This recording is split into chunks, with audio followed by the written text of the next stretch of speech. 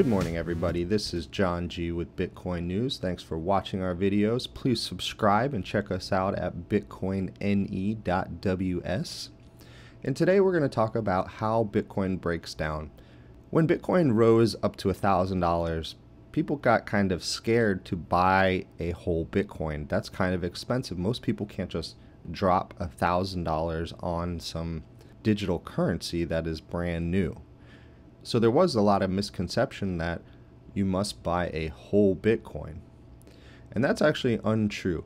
Bitcoin is easily divisible to 8 decimal places currently, and that actually can be changed in the future if we need more decimal places.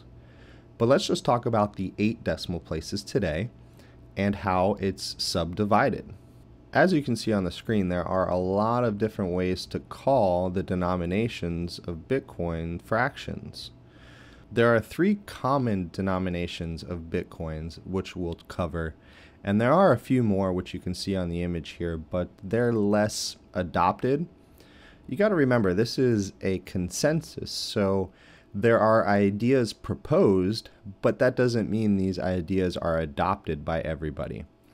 There might be one day when we call 100 Satoshis a bit, and it would be very similar to the way the dollar works today.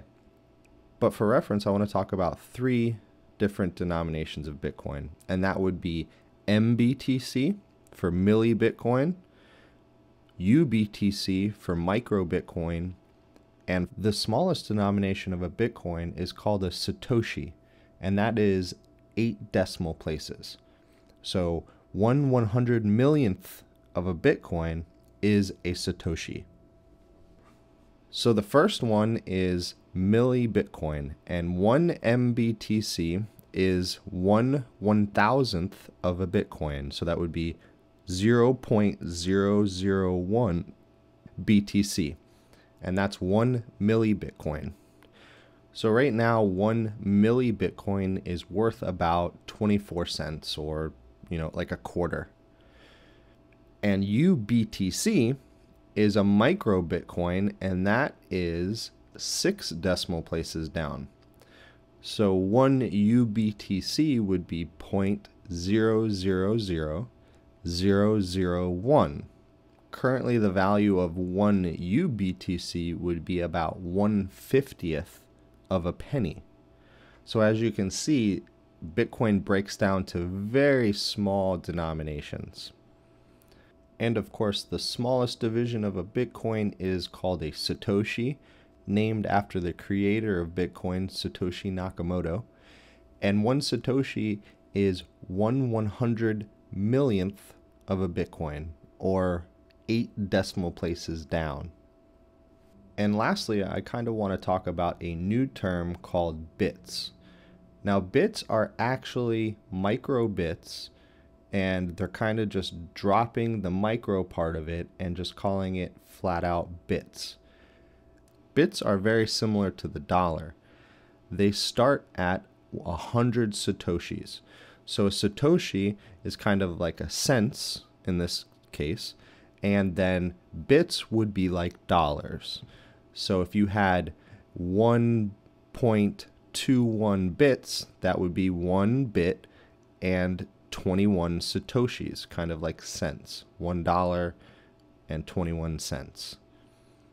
This will probably be the way we call it, because as deflation happens and the value of Bitcoin increases, 1 whole Bitcoin will be too expensive to buy a loaf of bread. So we can easily divide that down into a term like bits, where a loaf of bread might be a couple thousand bits, or a couple hundred bits, or even a few bits if Bitcoin gets wildly adopted across the world.